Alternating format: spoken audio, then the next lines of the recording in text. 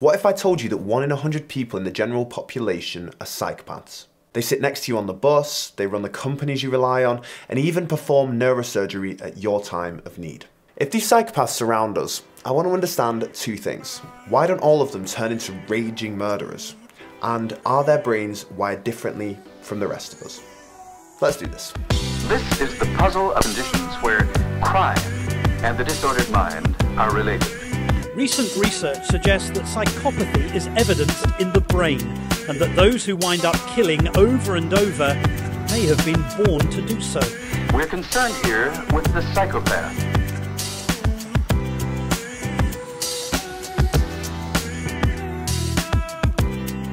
Psychopathy isn't actually a diagnosis, it's a set of traits. These include lack of empathy, impulsivity, grandiose sense of self-worth, superficial charm, and pathological lying. The Hare checklist is a set of 20 characteristics exhibited by psychopaths and is used by psychiatrists to identify them. There's a link in the description for it if you want to check if you're one of them. I've been running on the assumption that I'm not a psychopath, and the Hare checklist has left me pretty confident that I'm not. That's a relief. My interpretation of these characteristics is that each of them exist on a spectrum. Turn them all up to 1,000 and you've got yourself a Ted Bundy. We really don't want that. However, having some mild psychopathic tendencies may allow you to thrive in modern life. Stay with me here. Superficial charm and persuasiveness lend themselves very well to sales. A lack of emotional depth may allow you to minimize your anxiety, allowing you to try new things you wouldn't otherwise do. A self-proclaimed psychopathic neurosurgeon said this: "The most important thing when you're conducting a dangerous operation, a risky operation, is you've got to be very cool under pressure. You can't have too much empathy for the person that you're operating on, because you wouldn't be able to conduct that operation." The Hare checklist may potentially hold the answer to why all psychopaths don't turn into murderers. Take an individual who scores very highly for lack of remorse, short temper, impulsivity, and irresponsible behavior. That's a really bad recipe. However, scoring for lack of empathy, superficial charm, and grandiose sense of self-worth could lead to success in business. And I'm not trying to glorify psychopathy here, far from it.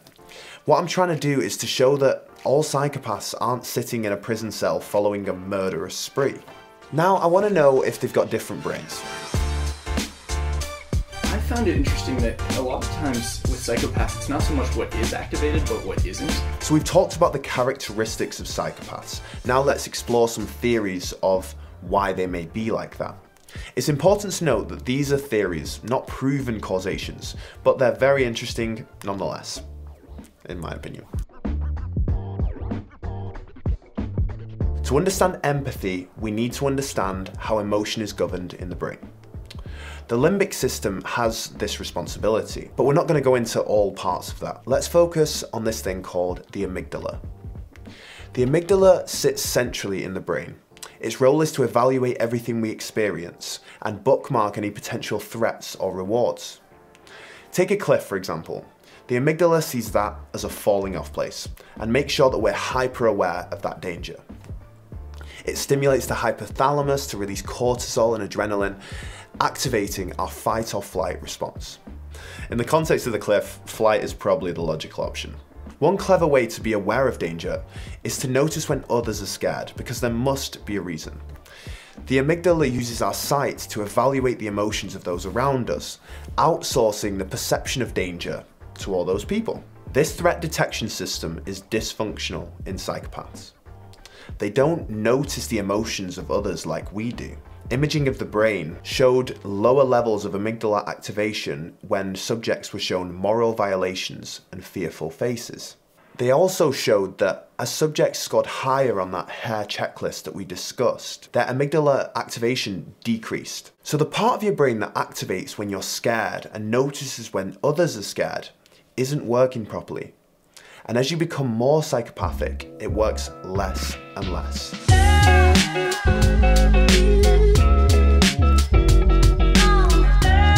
Psychopaths have a warped view of themselves, a view that places themselves above the rest of them.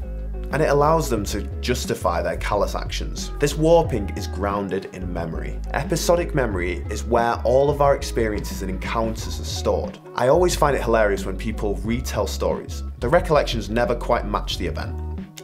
You could blame this on the person consciously elaborating, or maybe the situation actually looked like that from their perspective. Either way, the story doesn't match. As it happens, psychopaths have impairments in the parts of the brain responsible for episodic memory and self-referential experiences. This brings us to the third reason why their stories may not match. Their brains actually change the story to make them into the hero. Here's the issue. The way these studies are carried out leaves potential for bias. They take large groups of psychopaths, scan them, and then report the findings. In normal studies, 64% of scans are usually labelled "nothing to see here." Whereas in these psychopath studies, only 9% of the scans were labelled this. This study thinks that confirmation bias may be affecting these results. Psychopaths make up 1% of the population. So the first hurdle here was to work out whether I'm one of them. The hair checklist left me pretty confident that I'm not. Next was to scour the research. The Psychopath Magnetized gave me great insight into how having an amygdala that isn't functioning could lead to a lack of empathy, and how the paralimbic structures associated with memory could lead to a deep love for the man or woman that's looking back at you in the mirror. However, this research is far from bulletproof. There's likely to be some bias in these studies, but that doesn't discount the trends that we've seen here. It just means there's much more work to be done. Thanks very much for watching. I'll leave a link for the hair checklist so that you can see how you score on the psychopathy scale. Drop a comment down below with any of your thoughts, and one last question. Is now a bad time to subscribe?